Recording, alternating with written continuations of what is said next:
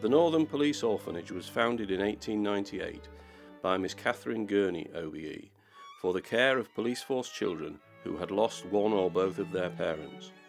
It was later renamed St George's House.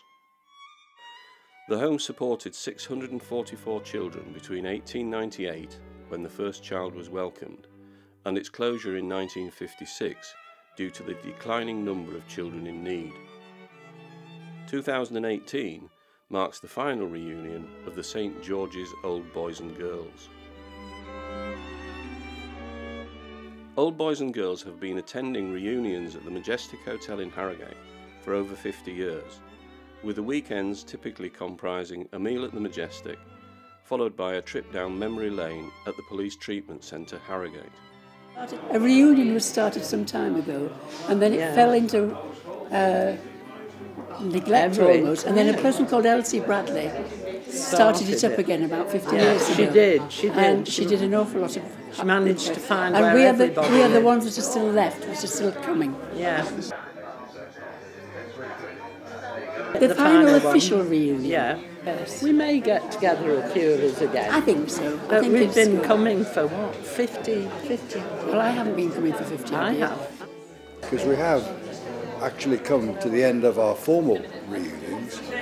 We do intend to continue with our mini reunions, but this really is only the end of a chapter. The St George's Trust continues to service and look after children who have found themselves in some tragic circumstances, very similar to the circumstances that I found myself in almost 75 years ago. So I hope it does continue, and I know that it will. This year, the Old Boys and Girls were joined at their reunion by some supporters of the Trust, who were pleased that the Old Boys and Girls had benefited from their time at the home, but were keen to highlight the importance of the continued work of the Trust. My connection is that my great-grandfather was one of the original patrons of the St George's charity, and was then, as I understand it, the chairman of one of the main committees running the establishment for a period of somewhere in the region of 15 years, I think. And then my grandfather then took over from him and continued to be clearly, active in every aspect of the place. Wouldn't be the only member of the general public who would be unaware that actually there are consequences and, shall we say, of all police activity that require remedy, and that that the trust is then there to fill that important role. Only trouble is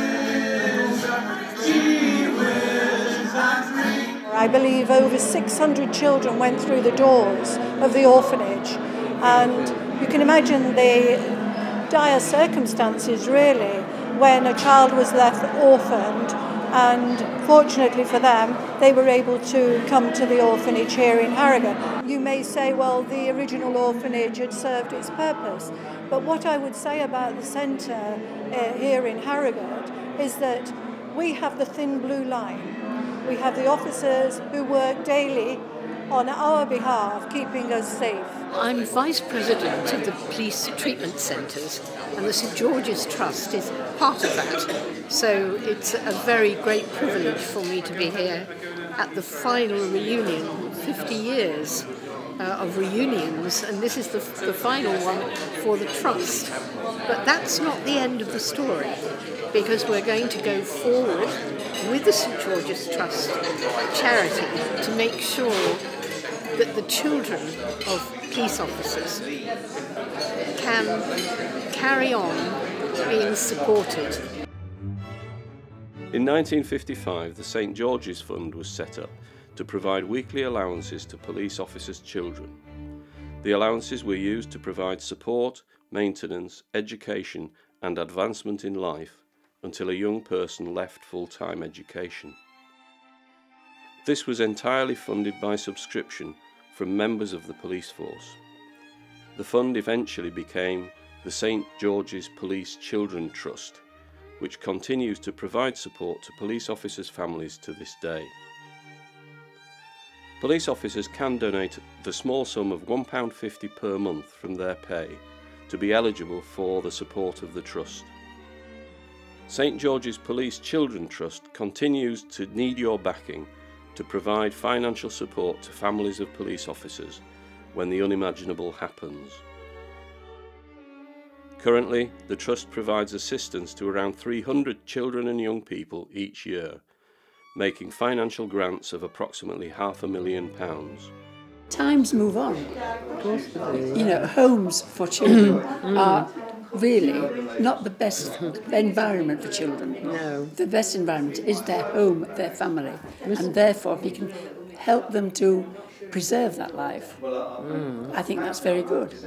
Whilst 2018 marks the final reunion of the old boys and girls, it also heralds the start of an exciting new chapter for the charity, seeing new benefits introduced, including driving lesson grants and child counselling grants. These new benefits are offered alongside the existing benefits, which include weekly support allowances, seasonal gifts, ex gratia grants, special needs grants, and the use of our Harrogate Holiday Home.